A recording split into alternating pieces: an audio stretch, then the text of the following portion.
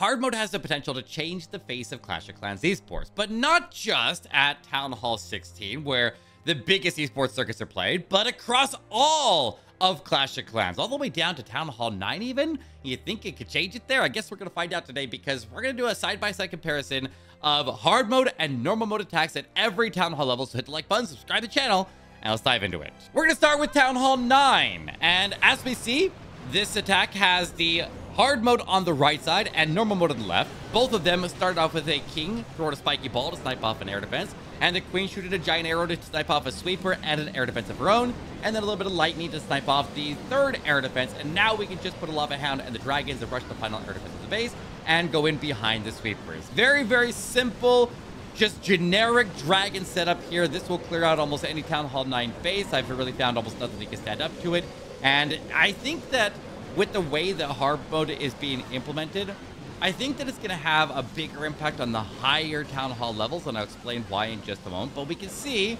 that in these two attacks here, the dragons were moving across the base. They're almost identical. The only difference, I think, the only major difference between the two attacks that I did was I pulled the lava hound on accident out of the defensive CC on the normal mode attack, so it actually ended up taking a little bit longer. So don't let that fool you. If I was able to keep the heroes away, then we wouldn't have had that little bit of a slowdown, and they probably would have been able to finish off at roughly the same time. But we can see the dragons, how they just kind of moved their way through the base there. And remember, the dragons are going to be affected by the extra 5% damage, so a little bit of extra damage on them, but not enough to actually overwhelm them. In the Town Hall 10 comparison, we can see that with and without hard mode, we were able to triple the base there in almost an identical time. Now, the attacks weren't done exactly the same, but they had the basic same idea. We just started in with a line of golems after we used 8 lightning, 2 quakes to zap out both of the multi-infernos hitting around them. And then I had a frozen arrow and a giant arrow on the queen. And so I was able to pop off the giant arrow immediately, making sure that I pop it earlier in the attack there so it takes out as much of the base as possible and just softens things up before I go in. And then I can just kind of hang on to the freeze, the poison, and the king ability, and then they can go off later on. But I have noticed that because the hard mode is only affecting the base damage output of the heroes, that makes so that if you have equipment that is doing projectile damage, like for these levels, for Town Hall 9 and 10, would be the giant arrow and the spiky ball on the king and the queen.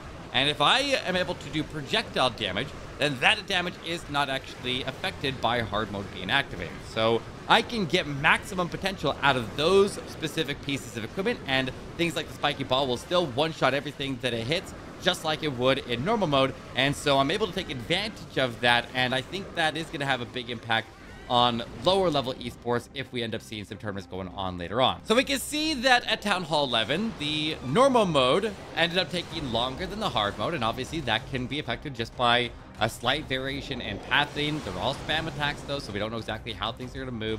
We're not sure exactly what the giant arrow on the queen is going to hit there. We can see that the equipment was varied up a little bit for this one. We ran the giant arrow with the frozen arrow for the queen once again, but we did switch up the king and swap him out to the rage vial instead of the spiky ball, taking away a little bit of the projectiles, but getting some extra value out of him. And then we went with the warden, running the rage vial and the eternal tome. Very, very standard equipment here for most witch attacks there. That's what you should mainly be aiming for. And then all those pieces of equipment are also very good for later Town Hall levels as well.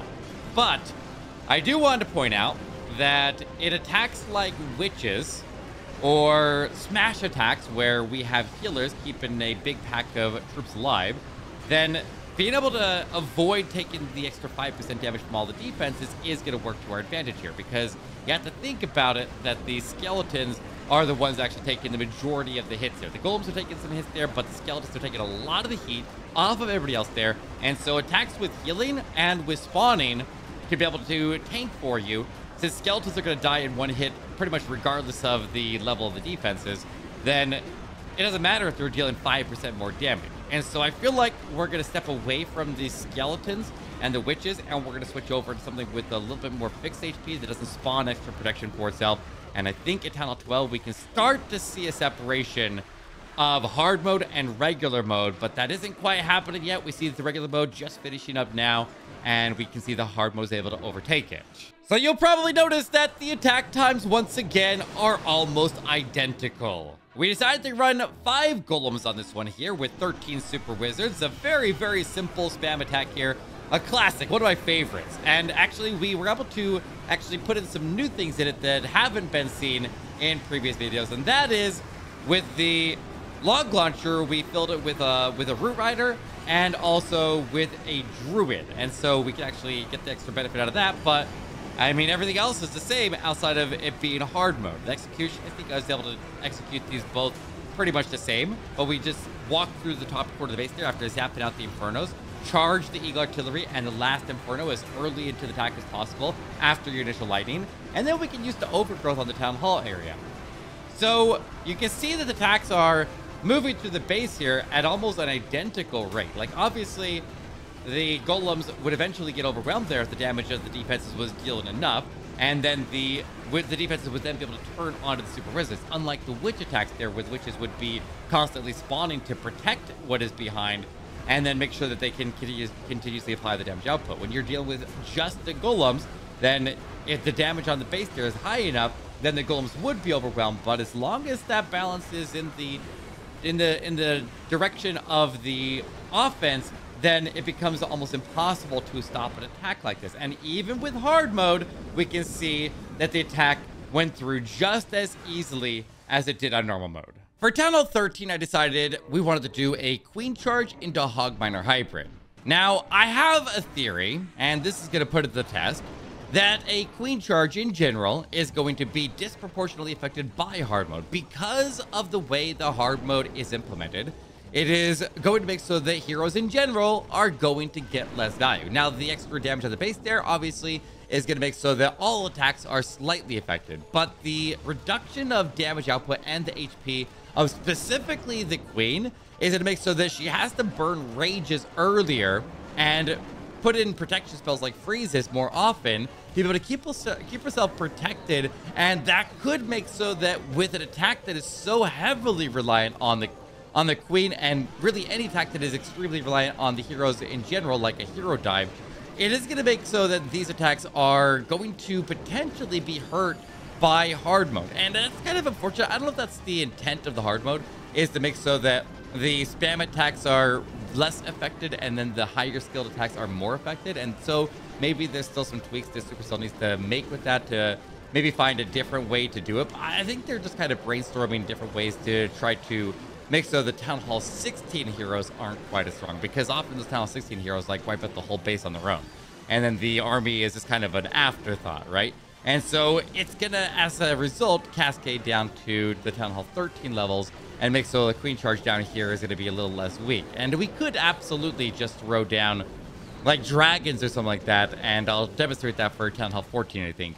And we'll see exactly what we could do with that. But in this attack here, we did have a little bit of variation with some spell placement. It's kind of hard to match a Queen Charge blow for blow and get all the exact timing as we do the side-by-side here. But we did end up having the King getting targeted by the single Inferno as he went through the Town Hall on hard mode. But outside of that, they performed relatively close. Both of them obviously still viable, and they were able to succeed and get the triple. However, just a little bit extra resources being needed to be used on the Queen a little bit earlier for hard mode than on regular mode. So that's the big difference there, and I think that's a big takeaway. Taking a look at Town Hall 14, we put the Queen Charge away and we went back into the dragons. We just put in 7 lightning to take out the defensive Queen, tag out a scatter shot, expo, and also we're able to hit the sweeper right there. So pretty solid amount of lightning value. And then we just put in a handful of blue slammer and a dragon rider in from the far right. Heroes at the very bottom to make their way in the very bottom corner and work out the side of the funnel. And then the dragons go right up to get there with an early rage ward ability. And then we're running the rage gem still on the warden here. I like the rage gem for a dragon attack here because then we just get to keep the dragons raged for the majority of the base there. If you have more rages or you're running like E-drags, then you probably want to go with healing tome, just a general tip right there. But in dragon attacks there, where we are not going to have a lot of spell support towards the middle of the base, and I used up my spells for other things like lightning, then I think the rage gem actually ends up being pretty good. And with the new rocket spear level, then we should be in an even better spot. But I did make a mistake on normal mode here compared to the hard mode. I actually executed the hard mode a little bit better here, and I actually covered the very, very top air defense with the overgrowth. And so I ended up taking a lot of extra damage up in there. But I think overall, I executed the 2 attacks here almost identical outside of that. And we'll see how big of an impact it has when we get to the very end. But there's a lot of dragons still alive for the hard mode. And there was a lot of dragons and everything still live for the regular mode as well. So I feel like we approached the town hall with a lot of the same force in both the attacks here. We had the same many spells there, 1 freeze to lock the town hall down. But in hard mode, it looks like I almost didn't make it through. Like, I luckily I had the queen ability at the very end here to get me passed over to that single inferno, because otherwise I don't think I would have.